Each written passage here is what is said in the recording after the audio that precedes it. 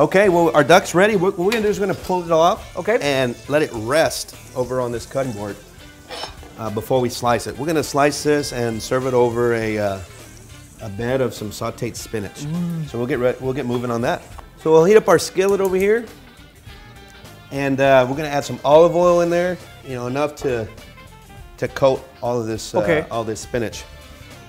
We'll add a healthy amount of garlic, sliced garlic. So we've got a nice golden brown working on that garlic. Yeah, what we'll do now is add this sliced almonds. This is going to add a nice contrast of texture. Just a little toast. You don't want to overcook those either. Those will cook in a hurry. We'll add our spinach, and it's going to wilt down. So you want to add quite a bit. Yeah, it's going to. And look, what looks like a whole lot will turn into just enough. You can't forget the magic. You got to add some seasoning in here. We're just going to do some black pepper and kosher salt.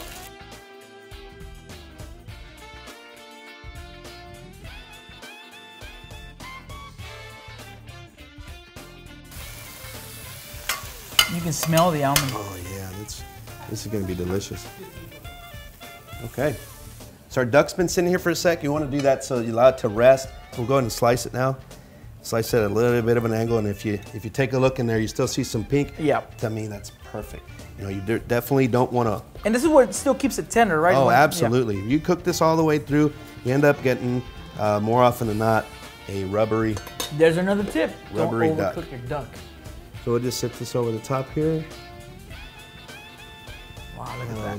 Beautiful, isn't it? We're gonna take these onions, and although you see some fluid in there, we don't want to put all that. Okay. I'm just looking for the caramelized onion for the contrast of flavor. That's going to be a nice savory duck with the spices we use. And remember, we put honey in this. Right. It's going to be nice and sweet. And let me get this out of the way for you. Sure. It's going to be a perfect contrast to the savory duck there.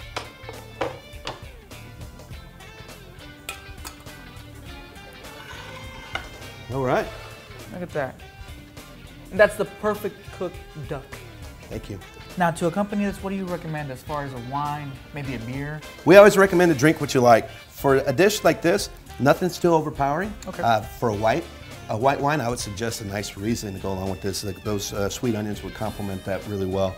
And if you're a red wine drinker, a Pinot Noir would be just right. And you can get both of these wines at House Wine, right? Absolutely. Great. Guys, we're going to take a break. When we come back, we're going to get started on dessert. Great.